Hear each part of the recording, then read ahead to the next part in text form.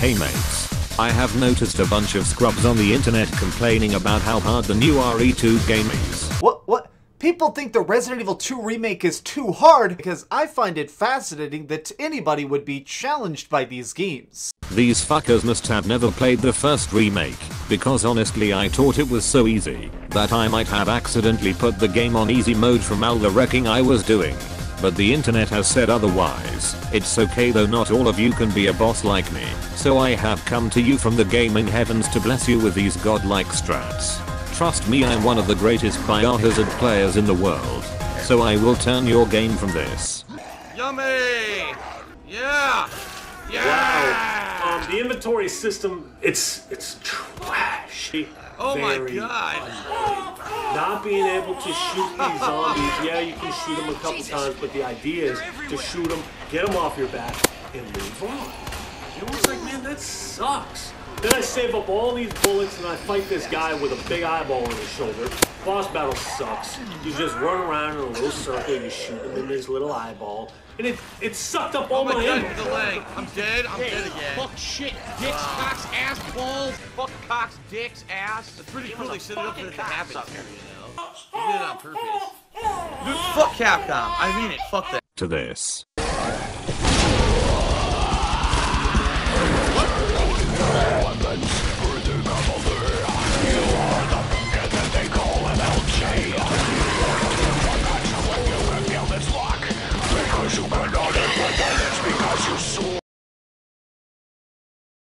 Hey, that's pretty good. Right, now let's get started. The first thing you must understand is that first and foremost, Resident Evil is a survival horror game where every bullet counts, and you can't just Rambo your way through like Resident Evil 6. Health is scarce, those fanny packs can barely hold your makeup, weapons hit like Nerf darts, and your characters move like they're holding a shit 24/7. So needless to say, you are at a disadvantage.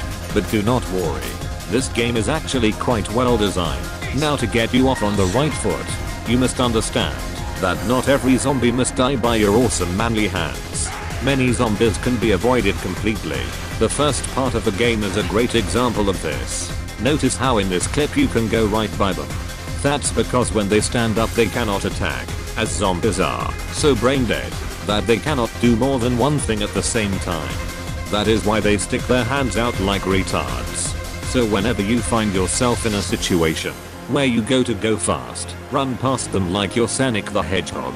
But make sure that they are in the middle of getting up, cause if not they will grab your leg, as if begging to get stomped on.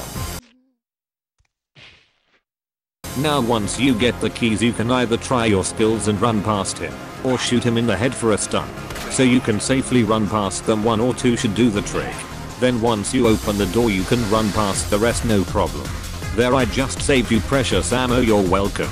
If you find yourself getting hit, feel free to retry just this part, as it will be good practice for you to get used to juking zombies. Also, don't be afraid to save at every typewriter.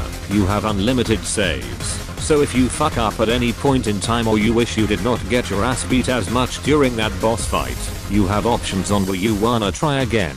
Sometimes redoing a much earlier part where you have a solid amount of health and equipment is better than trying to redo a part where you got nothing but the clothes on your back. Now once you reach this part of the police station, test your skills a bit more. Run past the first one and get these two. Right around the corner should be this fatso. After that you can enter the room and there should be a board and some ammo. Once you are back in the main hall, drop all your items into the chest except the knife, gun, and boards. And yes, that includes the ammo you have. Don't forget to reload before dropping the ammo. Don't worry though, trust me, you will be fine. Now when you see this crazy lady, go up to the window and board that fucker. When you walk past the window a bit, she will break the window, but don't worry, she cannot break the board. There will be many moments like this. If you see a zombie outside the window, it's only a matter of time before they break it. So whenever you see this, if a board is not at hand, don't be afraid to go back and retrieve the nearest board from your magic box. When you come back, the zombie should still be banging like an idiot. These are always scripted events, but they don't activate unless you pass them, go into a different room, or come back from said room. Well, from my experience, Another thing to note is that these boards stay up for the entirety of the playthrough and won't be broken. And if you ever see an open window, bets are someone is gonna come through that bitch easier than Kool-Aid Man goes through walls. Oh yeah! Once here, go behind Fatso 2 here, and you can aim for the head and then go for some free knife shots. Know that the zombie won't strike for a good minute and that knife swings to the head. Stun zombies quite a bit. Also, moving to the side, back or both is a really good option when knifing zombies to avoid getting hit, if you are not doing it while they are getting up or sneaking behind them. Now with your newfound knowledge, knife these two motherfuckers right here. Congrats, you have now taken care of 4 zombies without so much as taking a hit or wasting more than a clip. Side note, the knife can be quite good for checking that the dead stay dead. Just make sure to be where it can't reach you and to only knife once unless you see something move, in which case light that fucker up like Chef Ramses lights up his kitchen. Doesn't allow it. Oh me.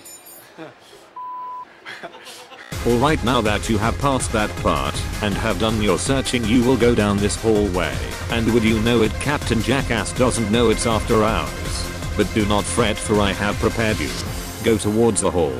You will notice to your right a door which leads to a safe room and something in particular. You know what to do.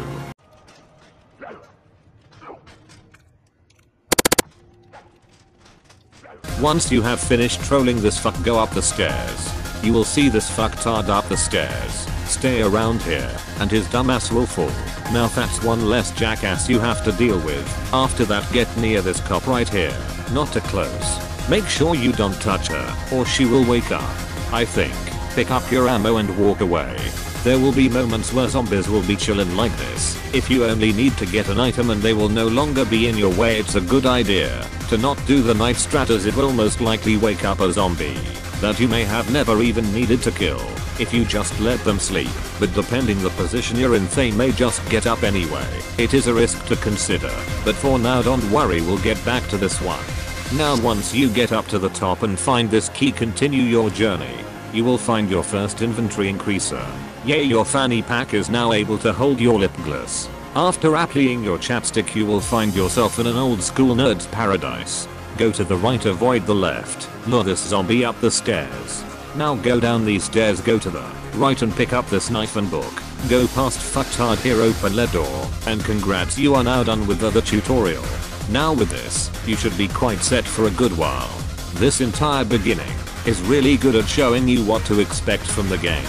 For the most part, the reason I told you to leave all your items at the start is because more likely than not there will always be ammo, health, and key items that you will need to pick up, and having all the space you can get is vital.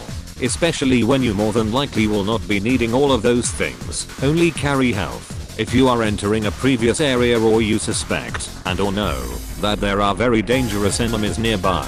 For the final part of this video, I will share to you my secret as to how I always end up with so much health and ammo that I feel like I was never in any danger in the first place. Okay, now when done talking to Officer of the Month here, go to the room here, unlock it, go to the art room, and pick up the key card.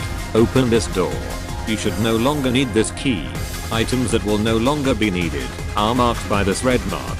Zip past here, go to the armory, and bam, you now have shotgun. Now remember those zombies you left behind? Well, go ahead and shoot them in their sleep. Why do this, you might ask? Is it not a waste of ammo? Actually no. As you may or may not know, these zombies do not like to stay dead. So to make sure they will not become a problem, I always shot their head off before they could even try. This is a good idea as they may not even stay down. So in the long run you will actually save more ammo by only wasting 1 shotgun shell as compared to 20 knife strikes, or say 20 bullets, plus you get the added security of knowing they will never fuck with you again. It is a much safer option than having to deal with crawlers. A good strat when facing walking opponents is to go for 1 or 2 headshots. Wait for either 1. A lucky headshot blow, or 2. A stun for an opportunity to run at their face for a free shotty to the face. Thank you all for watching this video, and if you wish for more strats on this game or another, please tell me in the comments below. Until next time, get good my friend.